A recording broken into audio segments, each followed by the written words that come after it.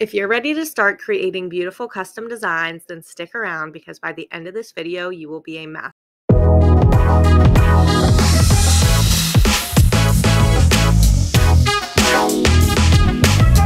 We will be using two different websites for this design. The first website we'll be using is Fabrica.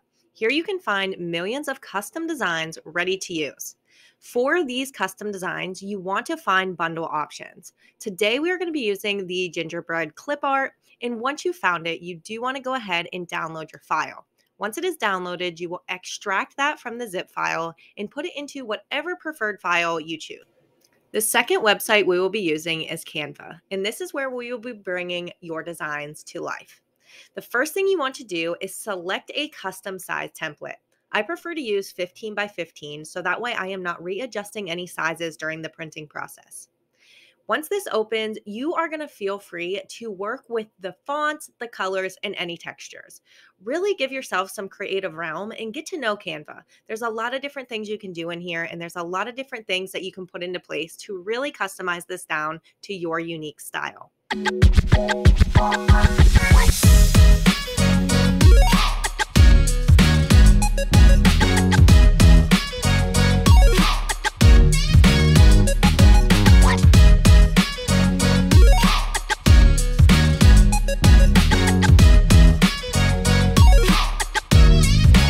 As a pro tip, take those extra couple seconds just to select your text and position them to the center. This is going to make sure that everything lines up and is.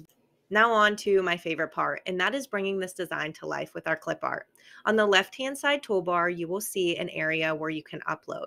Select upload and then choose the files that you wish to upload into Canva. Please remember they do have to be the PNG file version. And once again, this is a lot simpler than you would truly believe. Canva has a user-friendly drag and drop feature, so you will simply select the image that you would like to import. It will automatically drop down into your canvas, and you can move it around, resize it, and redirect it freely.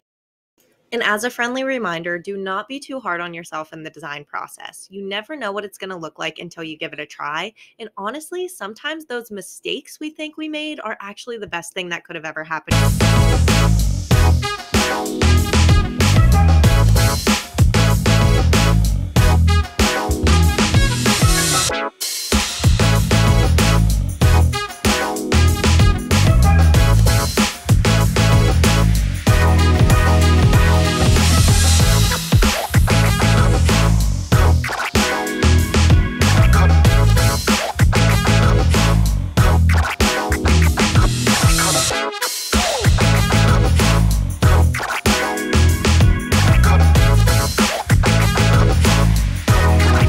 Another great feature with this website is that your design is always going to be there, whether you have the free or paid version. So if you decide that you've designed this for one person but would like to come back and change the customization, you can totally do that, and you can do that whenever, even if it's next Christmas.